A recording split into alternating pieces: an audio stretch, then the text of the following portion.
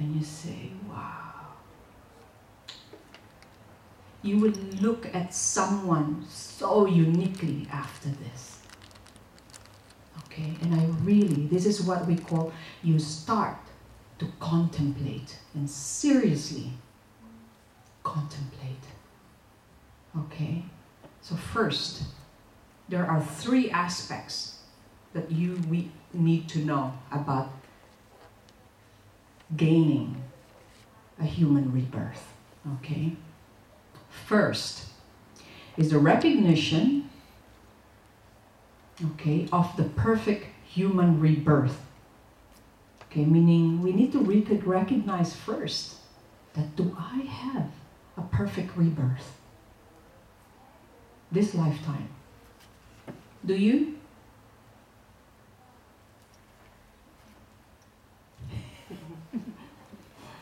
Do you think you have the perfect human rebirth? Oh, come on. You were so confident you were sitting here and now you're like, not so sure now. Like, am I breathing? Physically, yes. Mentally, I have no clue.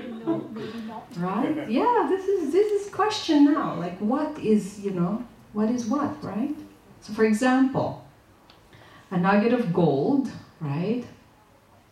When you are aware that looking at a nugget of gold is pure. Who has gold here or like golds? Oh, come on, they're nice. Huh? With this gold color, this is nice. Yeah? So don't say, oh, I have no gold. Gold is very precious. They're not easy to come by, right? But then when you look at the nugget of a gold and you say, oh my goodness, this is pure. It's 24 karat, right? Then when you recognize the pureness of that gold, what happens? You find... I know what Shirley's thinking now. She said, I'm going to sell it. Then you recognize, yes, you're right. Then you recognize the value of that gold. So then when something is valuable, what happens? It's precious. Well, you just gave me another meaning of value that is precious. So what happens when something is very valuable? Oh. See, it's gold. At least my phone.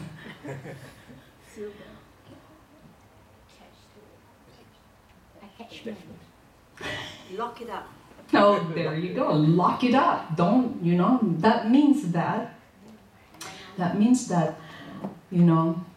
it's unlikely that you will find another pure like that.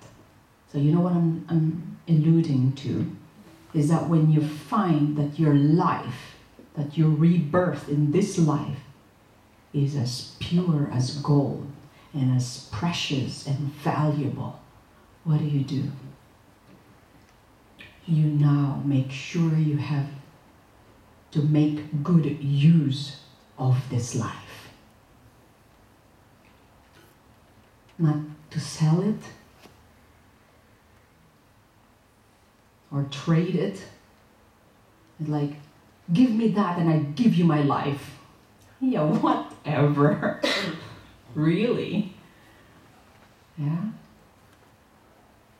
So now, this is like the recognition of the perfect human rebirth. So, however, when we think all human beings are the same, do we think we're all the same when, we all go to a market, like Saturday organic market, and you look all the people and you say, oh, we all like organic food. And you say, but are we all the same? No. What? Some do, some don't. Yeah. Well, sometimes they think we're all the same because we're all like organics, then you what? we are then building credentials, another titleship of an organic practitioner, of an organic eggplant practitioner. Well, somebody's like shaking their shoulders. I'm not saying organics are not good, okay? It's just that we label things, and then all of a sudden when people come to those, let's say Starbucks, for example. Have you noticed like all people that go to Starbucks?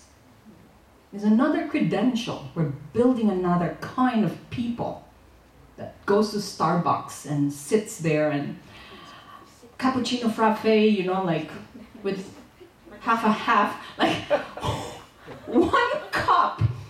And there's about 5 titles of mochaccino frappe with half and half and soy, half strength, double shot, give it all. And then you get, I have a coupon. I said, oh, I'm sorry, I forgot. I thought I'm in countdown. This is a Starbucks, I should not be using coupon. You see, these are all, like again, credential building, right?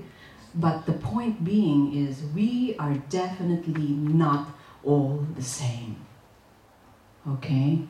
If we think all human beings are the same, this is not so. Now, however, we have to be very careful, okay? Then when you look at Shirley next to you, well then, Rachel. I'm really confusing her. I said, well, I'm better than Shirley because I'm taller. I speak better Chinese than her. Now that we need to be careful. I'm talking about the rebirth of being human. All right? We are definitely not the same. Okay? Not all humans obtain. Okay? Here's the thing. Not all humans obtain the perfect rebirth. Not about complexion. Okay? Not about beauty. Although, yes, it comes with it. Okay? But it's not about that. There is certain qualities, okay, that we need to realize, like looking at the mirror and say, wow, if I have all these qualities, what am I doing sleeping? Gotta wake up. Wake up. Be awakened and realize. Yeah. So such rebirth is unique, must possess 18 specific qualities. In Tibetan, they call it Dajo Ngi Milu Del, or Dal, actually it's Dal, means leisure or rest. Okay, it implies that there is freedom to practice the Dharma. Jor means endowments. It's a gift. It's like, wow, like Rinpoche being born as Rinpoche. How come not all of us are Rinpoche? You see? Did he actually wake up and, when he cried outside and does he know he was Rinpoche? No, but he has the qualities. You see? That differentiates him from us. Okay? Shirley and me, different quality. But we are talking about the access of Buddha Dharma. You have to have 18 qualities to even practice the Dharma. So they divided this, okay? This is through Lama Tsongkhapa, stages of the path. So I'll name first, the 8 freedoms. When we are born, we have to have 8 freedoms. Okay? First, what is the first one? The first quality is not to be born, okay, as a hell sentient being. Okay?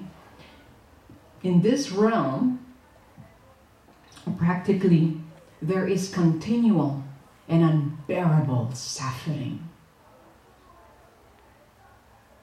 Continual. Non-stop. So, are we at the moment having a hell realm? Are you in that? Yes, of course not. Am I confusing you? Yes, just to make sure you're awake on that yummy lunch.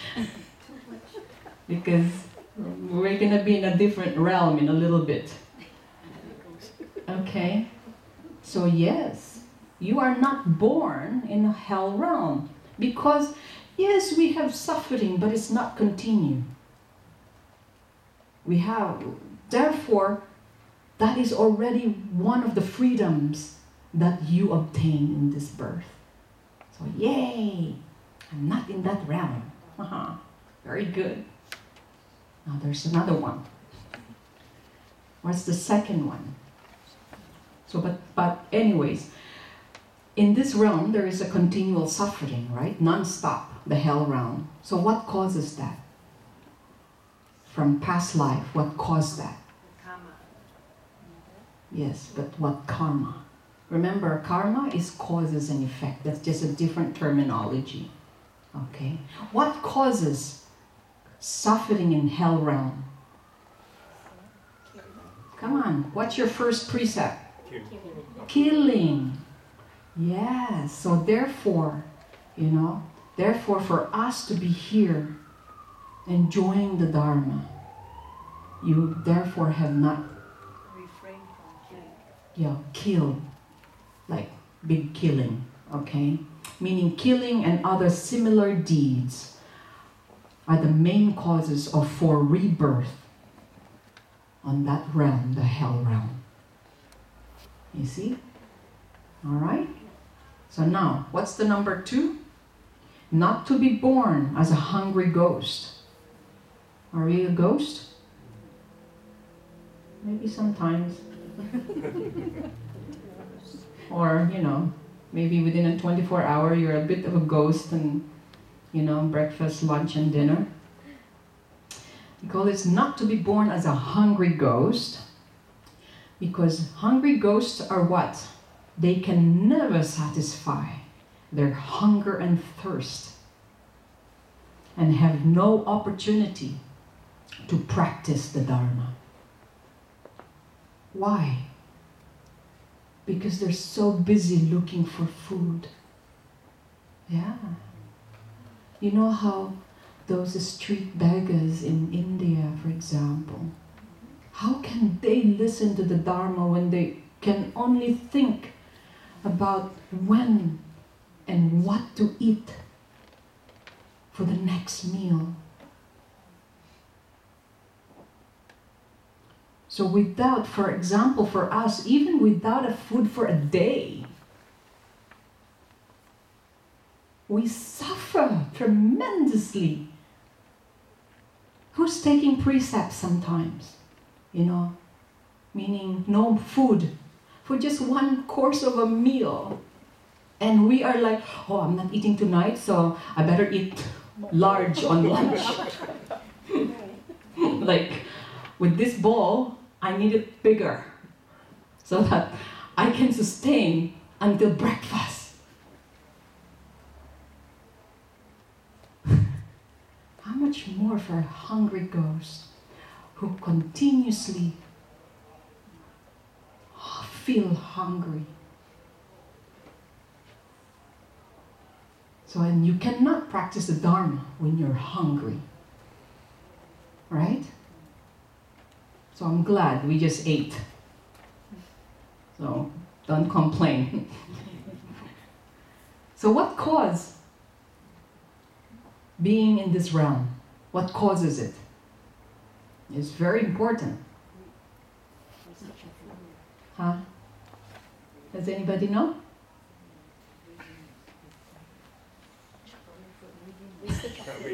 I'm wasting all my food.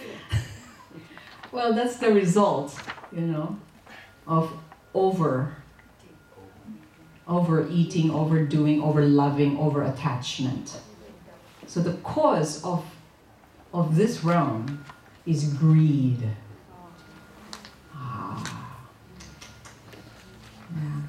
Avarice and covetous. Being covetous, meaning I want it all and I'm not sharing. Or you want something, or I want something Shirley has. And I want it all. This a resultant, okay? The hungry ghost realms. So highlight that, okay? If you have a little bit of that particular,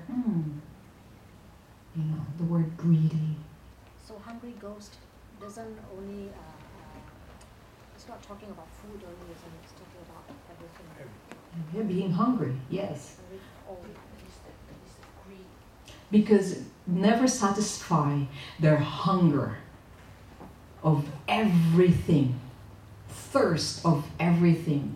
Your thirst, for example, for indulgence, your thirst over material things, your thirst of money, your thirst of lust, okay? Your hunger, and I want this, I want that, yeah.